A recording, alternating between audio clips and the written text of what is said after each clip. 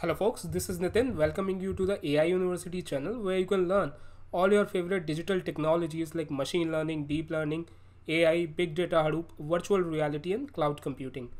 This is the continuation of previous part 1 coding video of Spark MLLib based machine learning model called Multiple Linear Regression. In this part 2 coding video, I'm going to cover the code to perform some feature engineering steps since our data contains both categorical and numerical variables. I'm going to show you how to separate out categorical and numerical variables from the data set, followed by usage of methods like StringIndexer, OneHotEncoderEstimator and VectorAssembler. I'm also going to show you how to develop the pipelines in Spark MLLib, which is nothing but sequence of stages. So stay connected till the end of this video and this series to acquire complete knowledge in order to understand the best of both worlds. If you are new here, then consider subscribing to this channel, or if you have already subscribed, then click on the bell icon to receive the notifications about hottest technologies of 21st century.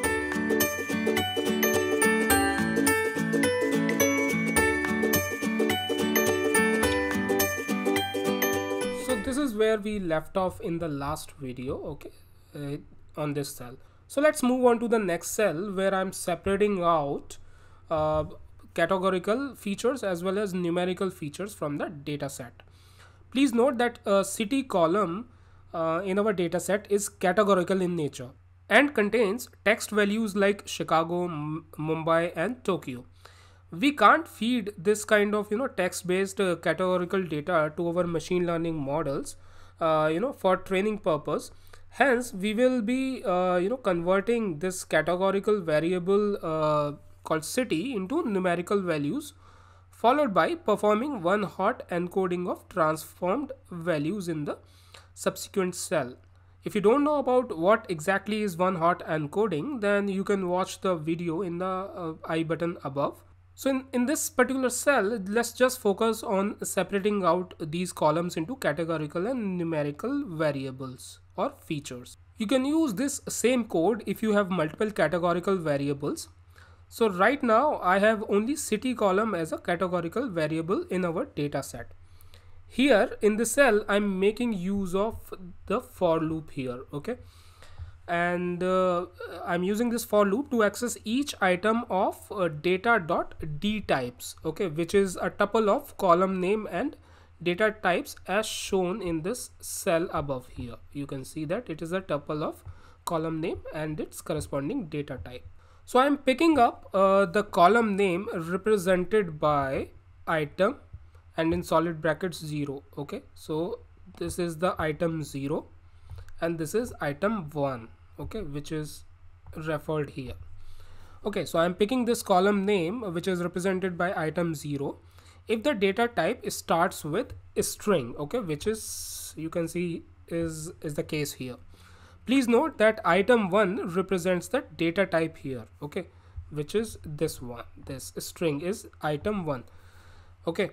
And if there is a match in terms of a string, then so I'm using this if statement here. So if there is a match in terms of a string, then I'm storing that column or variable name in the variable called categorical calls, okay.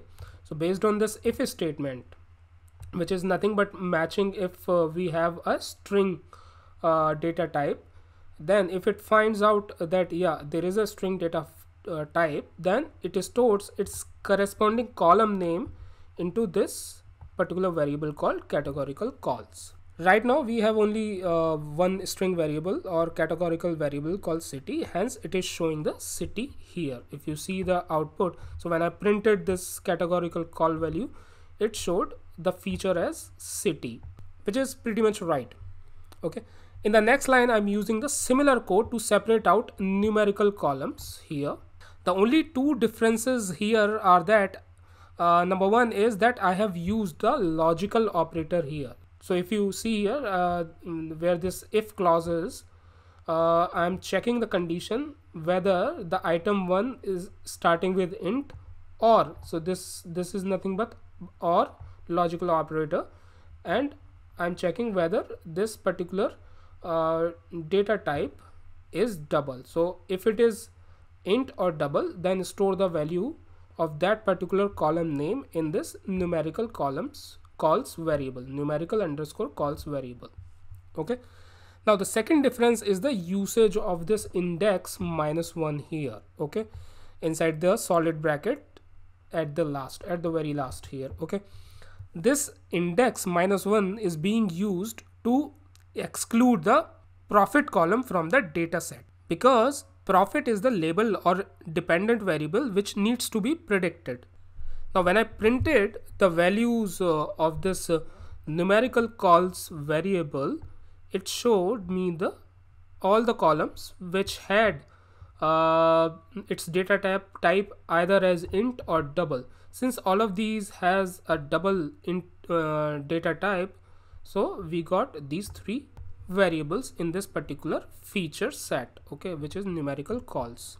You can also see that profit column is not listed here, right, and that is because we excluded that particular column using this particular piece of the code. So in the next cell, I'm just printing out how many categorical variables we have and how many numerical variables we have here in this particular cell, right?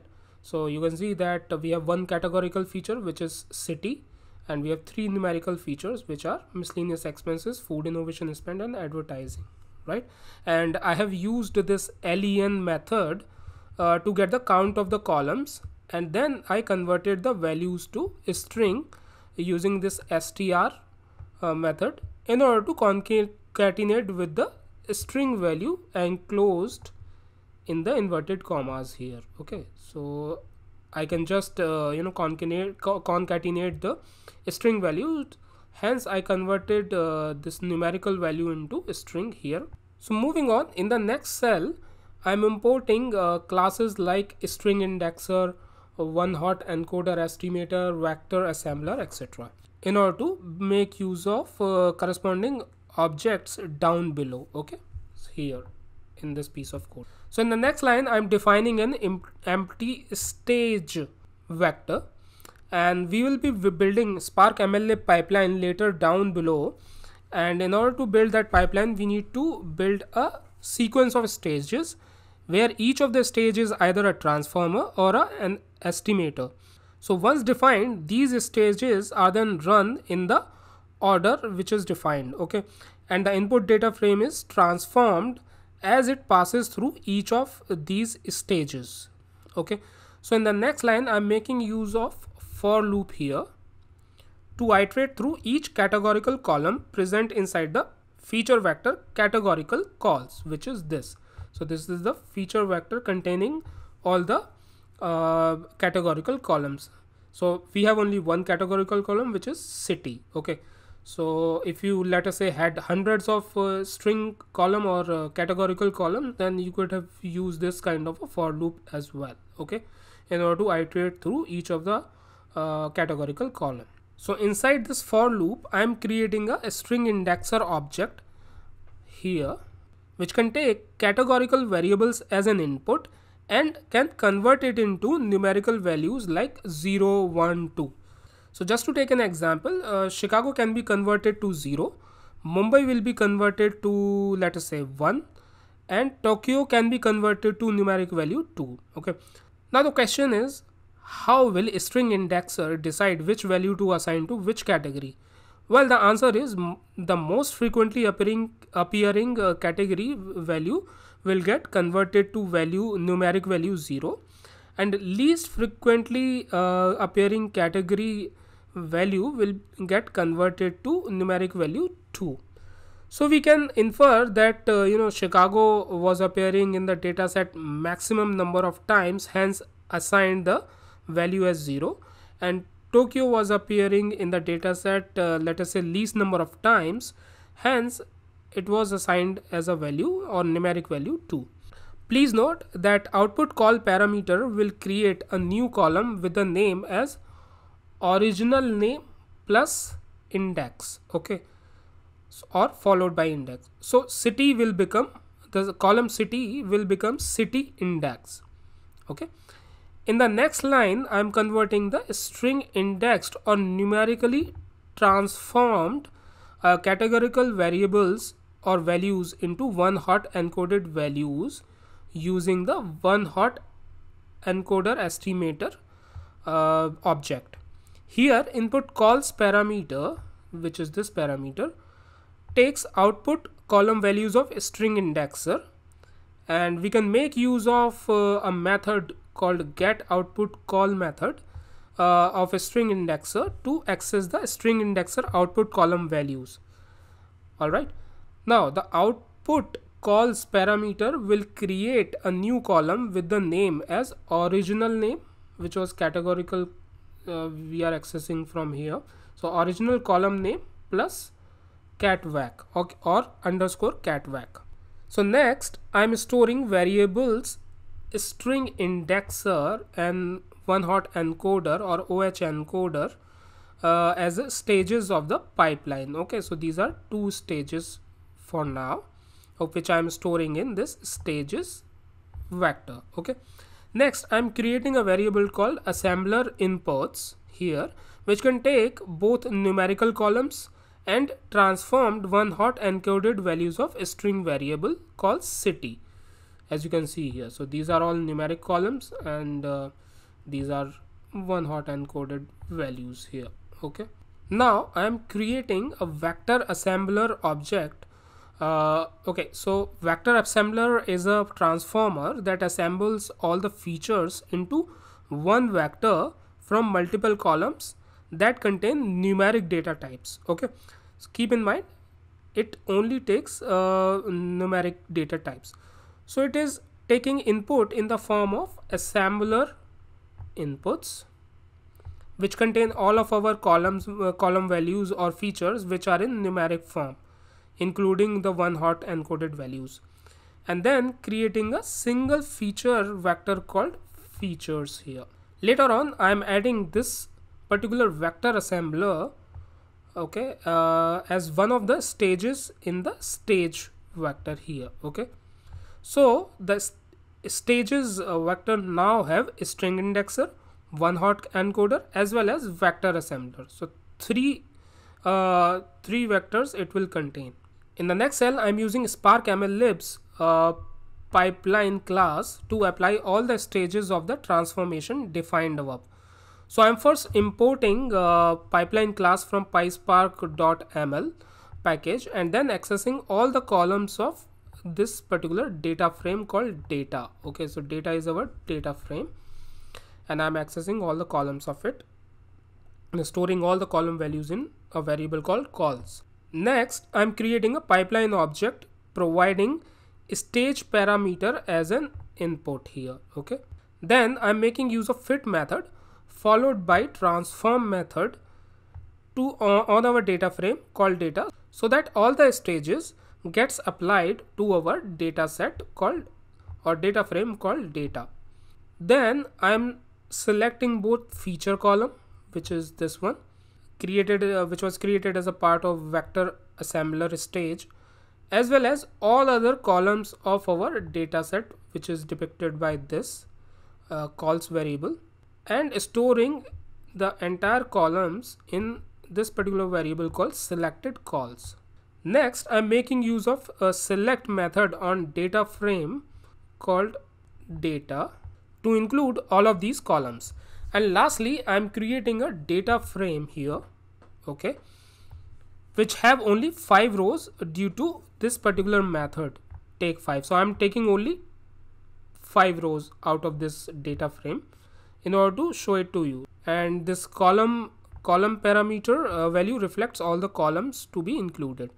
Now this data frame is being created in order to showcase the transformed data to you. Okay, so please take a look at the feature column here. You will observe that it's a vector of different features, right? So these are first two are OneHotEncoded values. This is miscellaneous expenses. This is food expenses, food innovation spend value, and this one is advertising value. You will also observe that instead of 3 OneHotEncoded values, it has only 2 OneHotEncoded values. The reason for that is that OneHotEncoded estimator removed one dummy variable in order to avoid dummy variable trap. If you don't know what is a dummy variable trap, then please watch the video given in the I button above. In the next cell, if I scroll down, I'm just showing the data using data.show method here. So you can see the feature column is here, miscellaneous expenses column is here, food innovation spend is here, advertising column is here, city is here, as well as profit column is also here. So folks, this is it for this video. To conclude, I showed you and explained various feature engineering steps like string indexing, one-hot encoding, as well as vector assembling in order to transform our data into desired format so that machine learning model can be trained on this data. So let me ask you a question from today's video.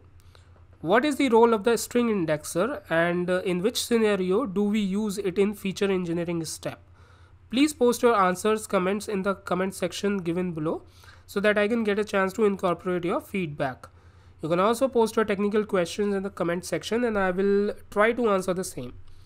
If you are watching this video and you are not already a subscriber to our channel, consider clicking that little subscribe button. In case you have already subscribed, then click on the bell icon to receive the notifications whenever I will release a new video. So thanks for hanging out with me guys. I will be covering next topic in the upcoming video, so keep on watching. Thank you.